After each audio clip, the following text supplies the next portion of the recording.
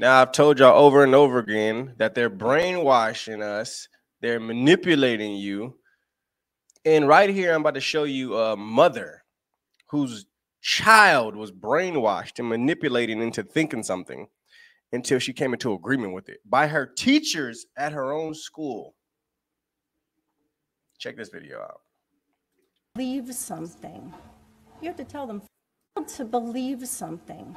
You have to tell them 14 times before they start to believe it. This was my daughter in ninth grade. By the end of the year, 3 of the teachers that she had in her classrooms were repeating things to her. 3 of the teachers. I didn't even hear that part. Wow. 3 of them. To her. She began cutting herself. She became depressed. Sad. By the end of the school year, she was also calling herself by a different name. Wow. This parent was not informed. By a different name. You see what happens? They get this child to come into agreement with something, and then that something starts manifesting in that child. Demonic, people.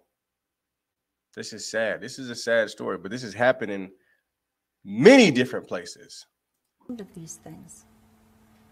I came in for an open house for art, and I saw her name was something different. Red flag. I am her parent. And as a parent, I should be informed of these things.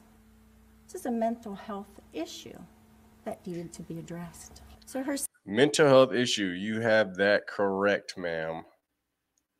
Clearly, teachers are unfit in whatever school that is.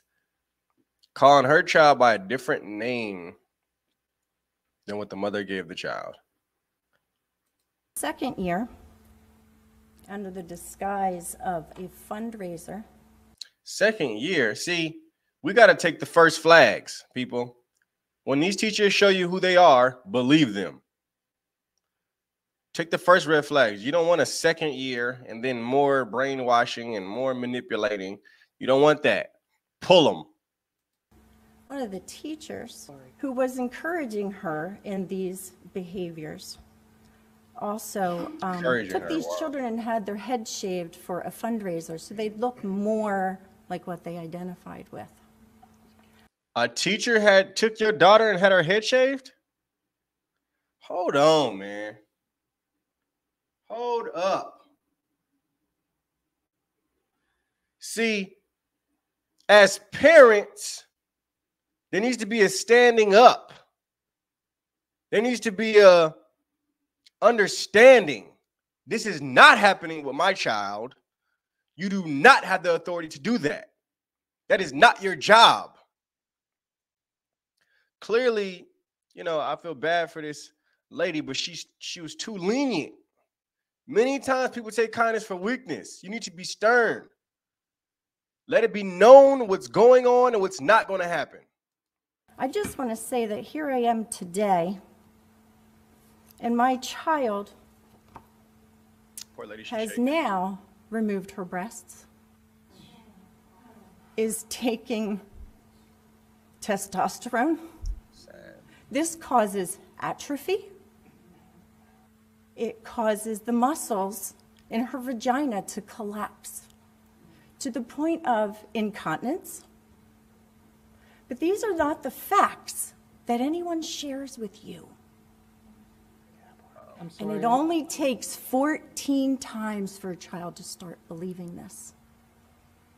I'm asking this board to be monitoring what your teachers are saying to these children. I am asking you that these parents do not have to suffer through this like I have. Thank you. Not only that, guys, but a lot of different schools are pushing inappropriate books on children, trying to teach them different positions, and it's crazy, man. It's like explicit books for kids. It's disturbing. It's disgusting. You know, I have no children, but I definitely stand with the parents, you know, and I just want to shed a light on what's really going on as far as these schools. A lot of these schools, man, they're just letting wicked individuals take over and teach. It's crazy to me. It's absolutely mind-blowing to me. But that's what's going on in a lot of these districts. But a lot of parents are starting to stand up and starting to fight. Amen. So my hat goes off to you guys. Continue with the fight, you guys. It may look like things are going south, you guys, but the sun always shines after the rain. Amen. Love you guys. God bless. Shalom.